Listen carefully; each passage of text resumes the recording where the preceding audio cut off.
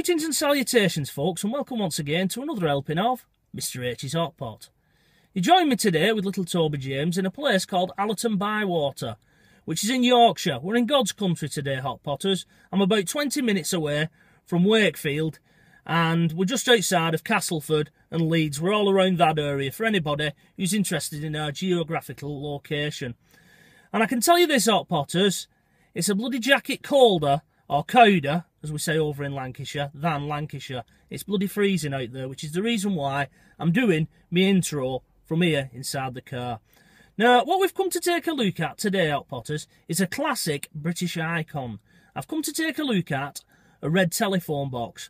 Now, I've featured many red telephone boxes in past videos, and quite a few of you out there enjoy these type of videos. Now, all those telephone boxes have been known as the K6, which was designed by Sir Giles Gilbert Scott. But today we've come to have a look at a very rare K8 telephone box, which was the last of the telephone boxes to be commissioned for the GPO in the 1960s. There was an ill-fated K7 telephone box, and if anybody out there knows of an example that's working in the UK, good luck with that. Please contact me below, because it didn't last very long, the K7. It was made out of aluminium, and although it was a futuristic design, it just couldn't stand up to the great British weather. It couldn't stand up to being battered by winds and rain, and especially up Yorkshire, I bet they didn't last 2 minutes. So very quickly those were withdrawn, and you'll only ever find a K7 in a museum. As I said, if anybody out there does find a working example, please let me know and provide links, and who knows, maybe we'll go and have a look at it one day. So for today, we've come to have a look at this K8. Unfortunately, I don't think this K8 is a working telephone. I think it was bought by somebody in that great cull in the 1980s, soon after this British Telecom decided they'd start ripping them out in the late 80s. It was probably bought then, and it's now at the end of somebody's drive.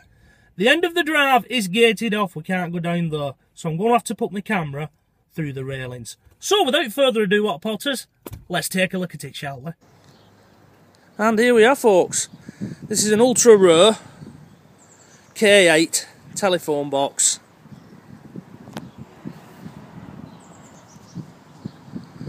Now, these were designed by Bruce Martin in 1965, I believe, and they were commissioned from 1966 onwards by the then Postmaster General, which was the late MP Tony Benn.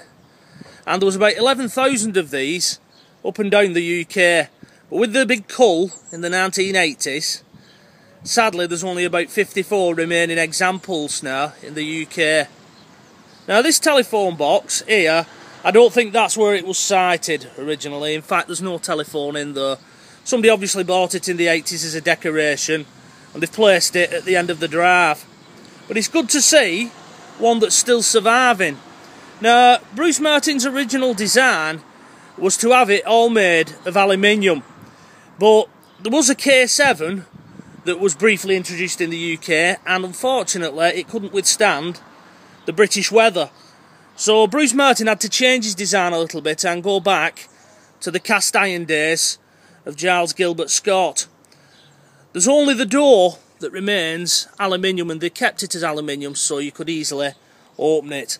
At the back there'd be a foundry maker's plate, probably the Saracen foundry in Glasgow, and then you'd have those big windows. The whole idea was to get away from that 1930s style and to bring forward into the then 1960s, and it is a very iconic 1960s design. In fact, I know that the Germans sort of copied that design, or the West Germans did at the time, for their yellow telephone boxes.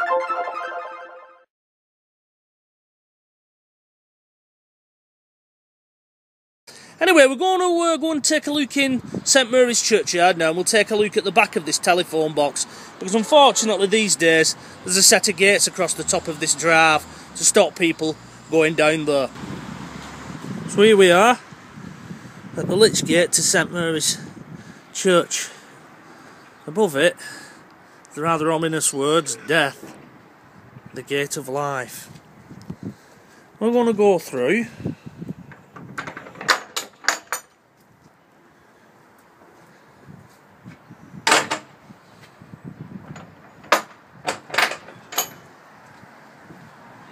I'm going to be rather cheeky and step over that lawn though to take a look at the rear of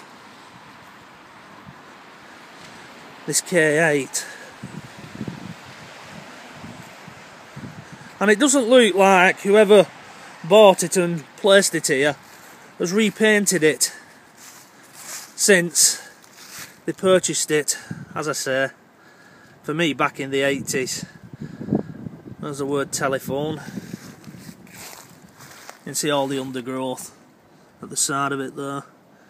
And somebody's placed a bag of rubbish inside. Don't know the symbolism of that.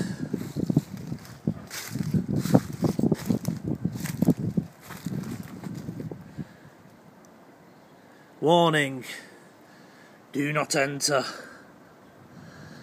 Obviously they had it themed for Halloween night. Looks like they put a bit of a padlock there to stop anyone going in it. You can see there that the door is indeed made of aluminium.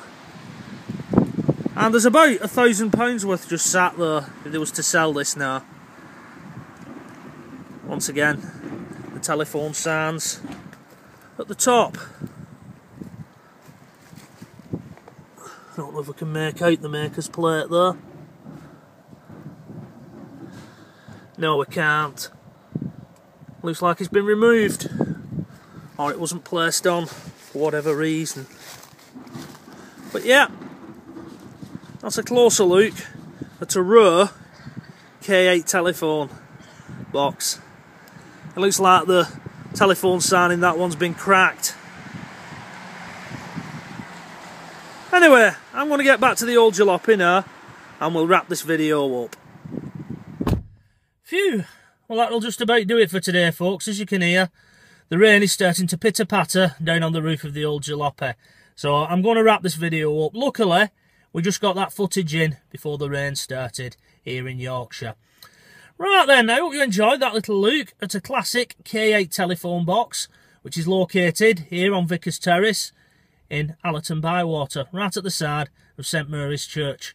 For anybody who's in this area and would like to take a look at it themselves.